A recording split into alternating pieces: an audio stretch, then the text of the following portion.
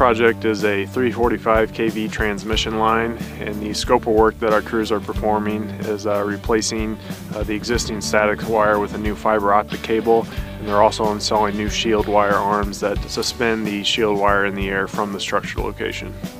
It's 49.7 miles. It went all the way to the generating plant at Prairie State, 17 wire pulls and all, quite a large project.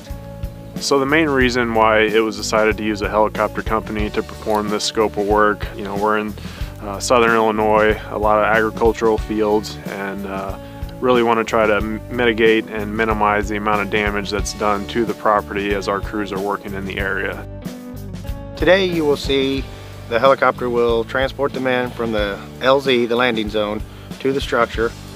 They will pre-drill the holes, and when ready, the helicopter will bring the static rail in and land it on the structure. They will pin it, secure it, and move the static wire out to the dolly for pulling the new fiber optic in.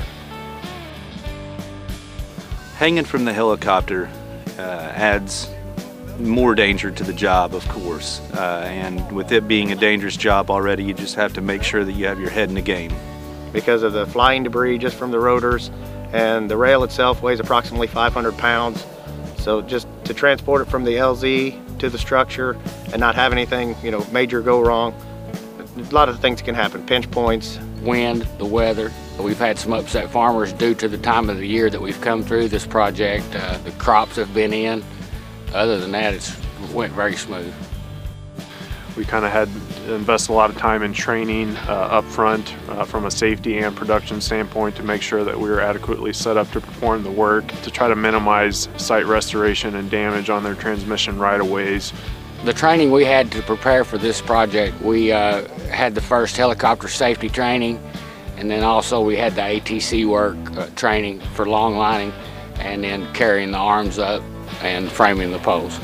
As well as ongoing training throughout the course of construction to tweak anything that needed to be adjusted to make the work we were performing more safe. But as far as the training, it's just line work once you're out there. You just use the helicopter instead of bucket trucks.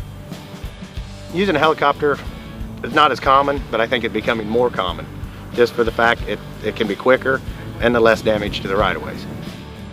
The use of a helicopter on power line work is very convenient. It's very efficient, very quick.